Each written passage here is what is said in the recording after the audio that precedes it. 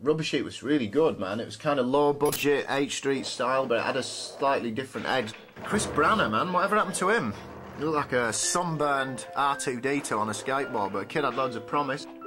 Other than that, Jesse Martinez with the old Bronze Age t-shirt, keeping it straight Venice. Oh, the best frontside rocks I'd ever seen at the time on that midi ramp, just the way he held it down, it was really exciting. Other than that, other standouts, I guess, Ron Chatman, Jeremy Klein, for obvious reasons. He's 18, I'm 18, everybody's 18, etc. And, you know, did we ever work out the eternal quandary that Ron posed in this video? Why they did actually wax curbs that are red? Coming from a country where no curbs are ever painted and therefore all have to be waxed, didn't make much sense at the time until I went to America. Then it made sense.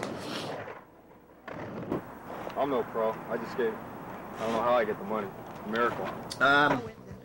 Mike V's part, amazing, super powerful. Lot of early, you know, over picnic table off the flat type tricks. Only a 180, whatever. But I guess it set the precedent for, you know, that to become like a focus for progressive street skating, like in a lot of the later World videos and other videos that were influenced by them.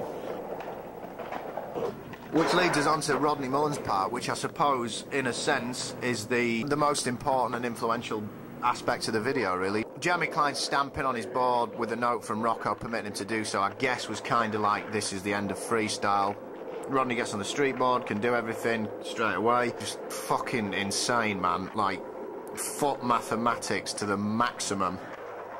Jeremy Klein, the backsmith down the rail, I remember seeing that and just my mind being blown at the time, because I'd never really seen anyone do that trick on any kind of street obstacle before, and there he was knocking it down a banger of a 4-stair. You know, it probably seems like nothing now, but at the time that was pretty crazy.